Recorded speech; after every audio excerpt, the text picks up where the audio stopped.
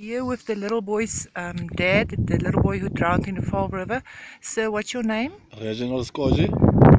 Reginald, can you tell us what happened? My son and his cousin and his uncle, they were here by the dam yesterday morning. They came to come and fish.